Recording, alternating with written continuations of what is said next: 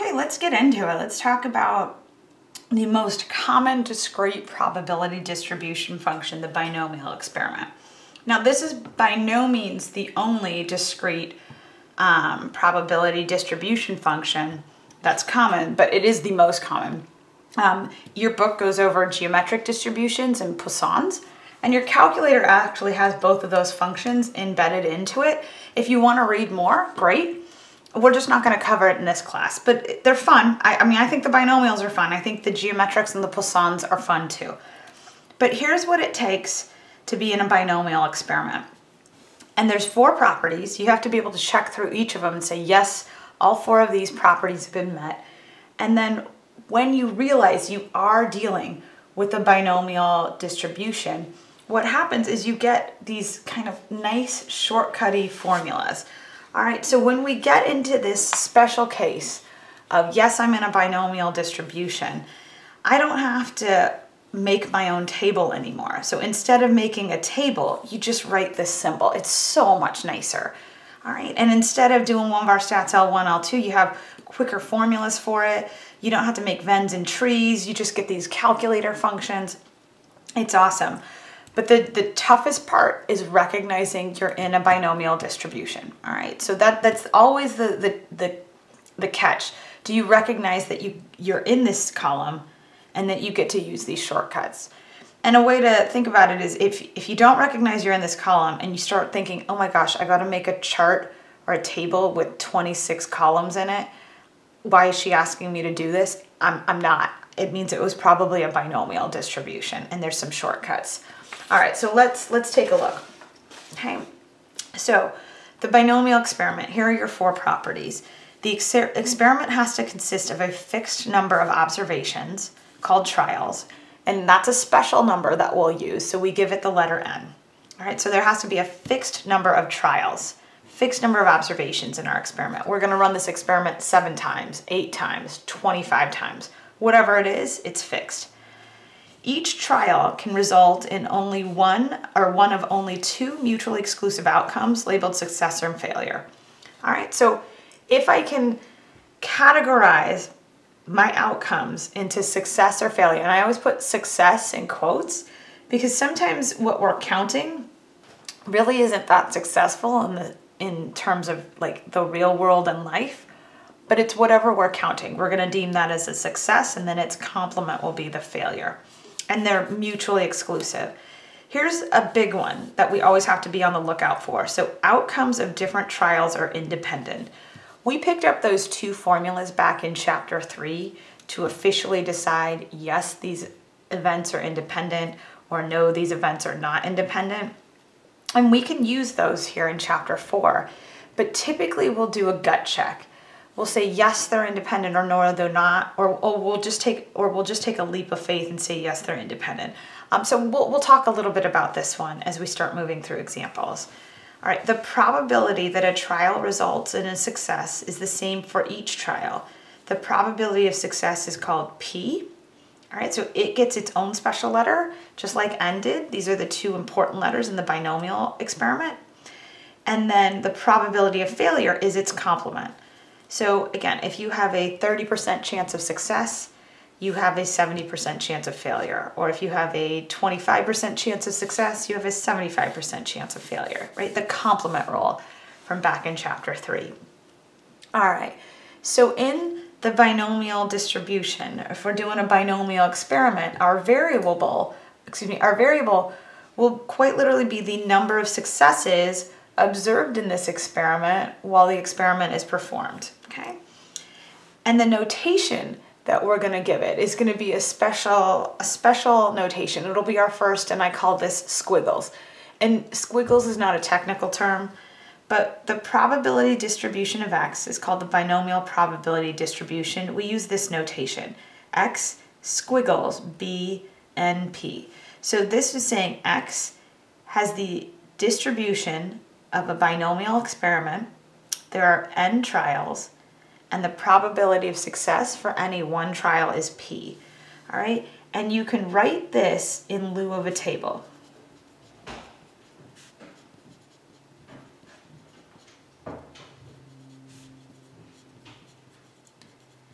So for all of those problems we had done before, we hit the binomials, all of those times where we had to make a table, this symbol, right?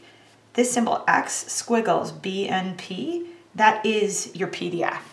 So instead of doing all of this shenanigans, you don't have to, you can just write me this symbol. That is as good as a table. That's why I write here. You can make a table if you want. You're more than welcome to. It's just going to take you a while.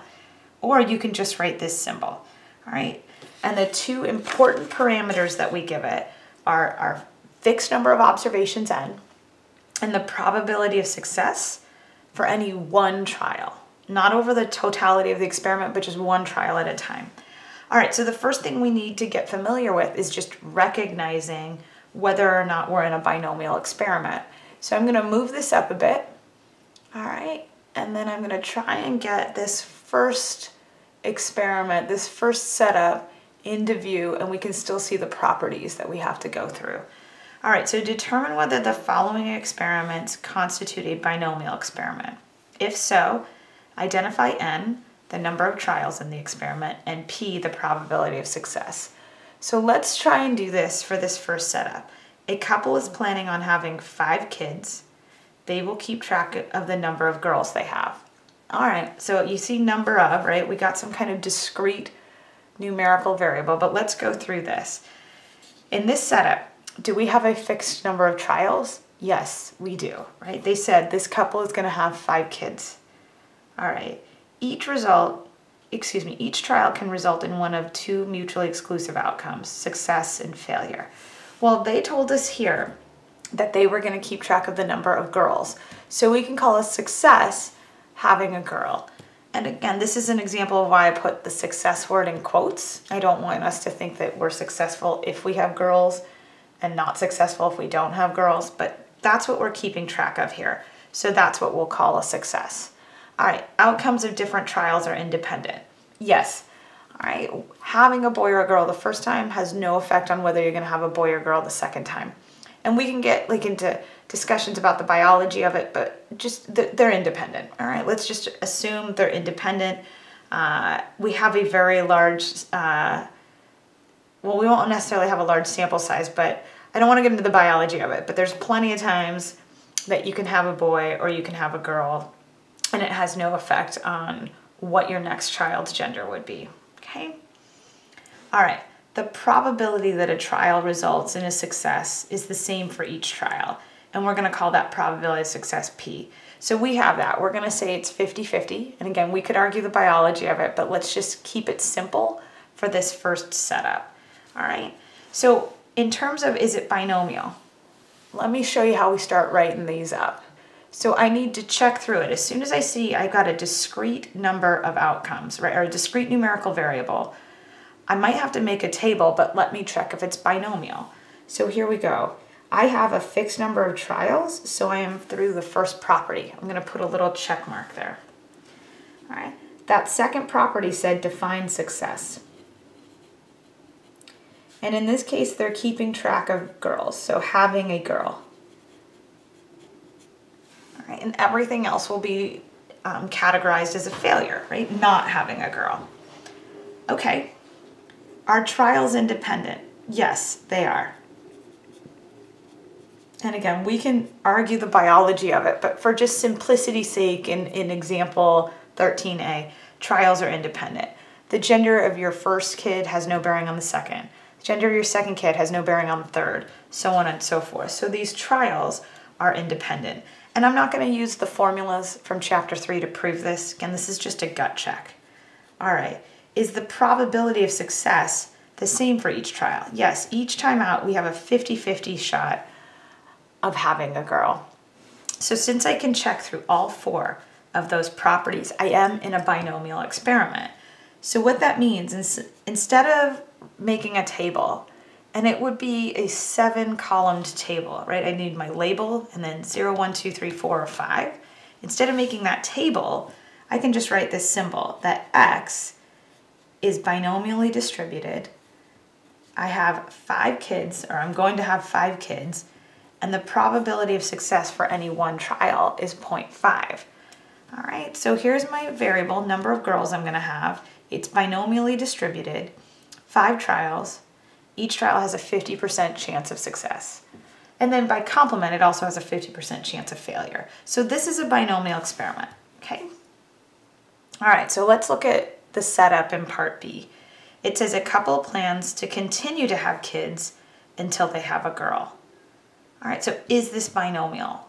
Well, the first thing I need to check is, do I have a fixed number of observations, right? Do I have an N?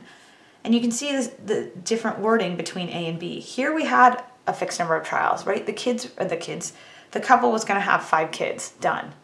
This is different, right? They're just gonna keep on having kids until they have a girl, right? So here, I don't have a fixed number of trials, right? That fails. And as soon as one of these 4 properties fail, you're done.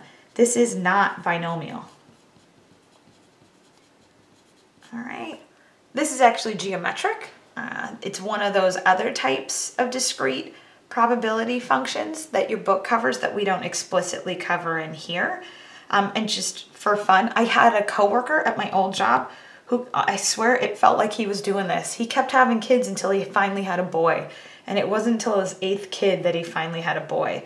So you can see it could go well beyond 5 if you're playing that game. All right. So with that, let's take a look at this next setup, these next two. All right. So we've got, you will draw 10 cards from a deck of cards without replacement and count the number of kings. So we see number of kings. All right. I've got some kind of discrete numerical variable. It's possible I have to make a table, but let me check if it's binomial. So let's see. We would have to look at the fixed number of trials, and I do have them. I'm going to draw 10 cards. All right, N is 10. Great. Can I declare something a success? And they're counting kings, so I'm going to say that drawing a king is a success here.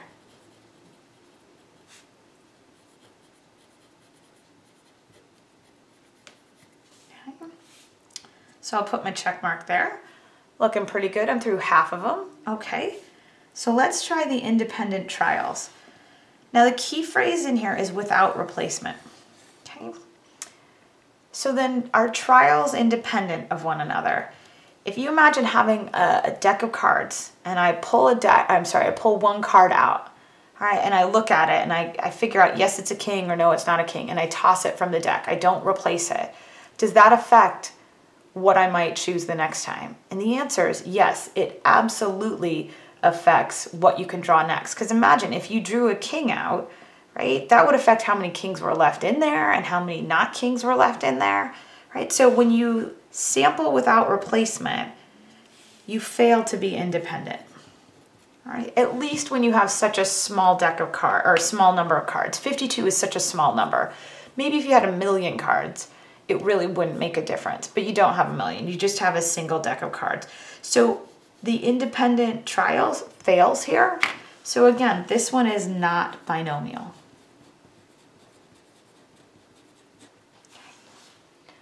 All right, let's look at the setup in this last one. So let's try part D.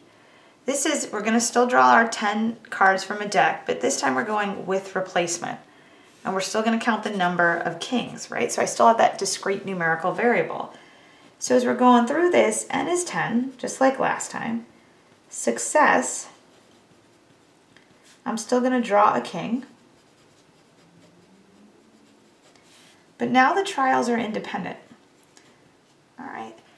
If I'm going through and I draw a card and I look at it and I put it back in, right, then the probability of picking a king the next time out is the same as it was before, because I'm always going to have 4 kings in the deck and 48 no kings in the deck, right? It's always going to break down that way. So trials are independent. What's the probability of drawing a king? Well, as we said, there are 4 in there out of the 52. Right? You can reduce that fraction if you want, but I'm just going to write it as a decimal. All right, so if I go 4 out of 52, I'm looking at about, I'd say 0.077. I'm going to round to 3 decimals. All right, so since I can put the check mark, oh, I didn't put one here, JK, there we go. Since I can put the check mark on all 4 properties, I get to say that my variable is distributed binomially, right? Distributed binomially I have 10 cards that I'm going to select, and the probability that on any one trial I select a king happens about 0.077, or I should say 7.7% of the time. All right. And then what happens if you were ever dealing with a problem like A or D, if you were on a binomial distribution, we're going to pick up shortcuts so that we don't have to make that table, we don't have to draw tree diagrams, we don't have to do any of that stuff. We're going to get some calculator functions for that. So in the next example, we're going to practice this a little. We're going to look at our first binomial experiment.